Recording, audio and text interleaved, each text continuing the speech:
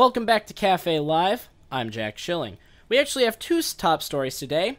Our first top story, if you watched our latest episode of the Idiot Brewery podcast, you will have known that the core set known as Core Set M20 killed and ate Aiden in our last episode.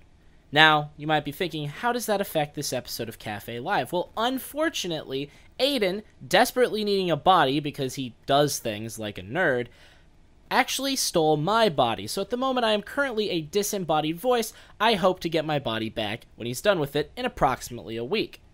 Our main top story, however, is that the Idiot Brewery went to Davenport to participate in the OCM NRG Series event at Games Plus One. Now, while we usually come to you with footage from the event, our field reporter, Jack Schilling, discovered that he had mistakenly grabbed the wrong battery. Why our field reporter is still employed after a blunder like that, we will never know. Fortunately, he was able to interview two deck builders with some spicy brews for us to go over today. I'll turn it over to our field reporter. Thanks, Jack. The first deck we'll go over is from a fine player named Zach Ellingson with blue-white taxes.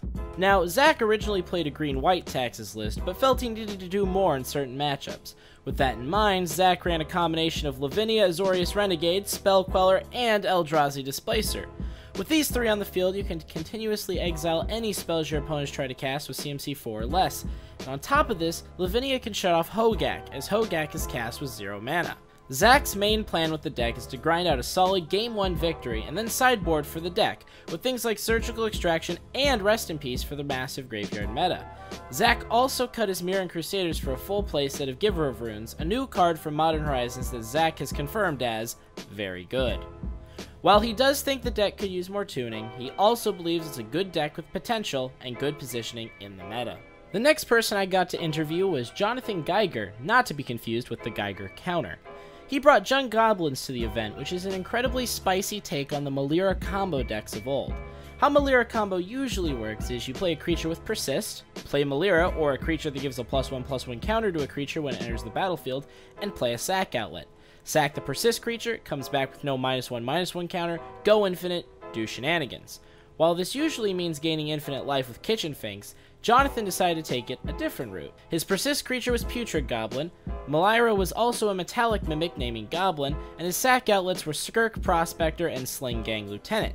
Let's break this down a bit. Persist Goblin with Melira and Metallic Mimic sounds reasonable enough, but Skirk Prospector and Sling Gang act as sack outlets for the deck, with Sling Gang doubling as a win con.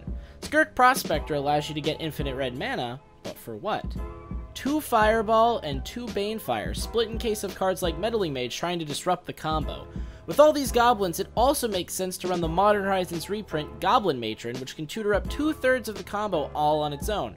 In case you don't have Fireball or Banefire, it can also tutor up Core 19 rare Dark Dweller Oracle, which, when paired with infinite mana, can exile your entire deck to play that turn, allowing you to snag your Banefire or Fireball. On top of all this, he also ran Throes of Chaos as a way to continue a long game and gain constant value. Jonathan recommends this deck to anyone who wants a fun budget deck from Modern that has turn 3 kill potential. That's all from here.